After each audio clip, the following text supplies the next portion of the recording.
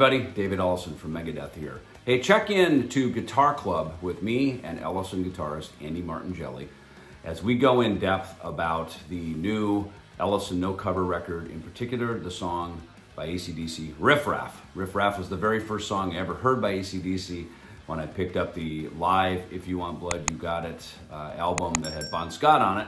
And I bought a lot of albums back in those days because of the album covers. And when I saw Angus stabbing a guitar into his chest, I had to have it, come on, you know. And then the needle drop, very first song, was Riff Raff. And by the time it gets to the verse, you've heard so much of what the essence of AC/DC is and their greatness and everything about them. So check in to Guitar Club and you will get the full scoop. See ya.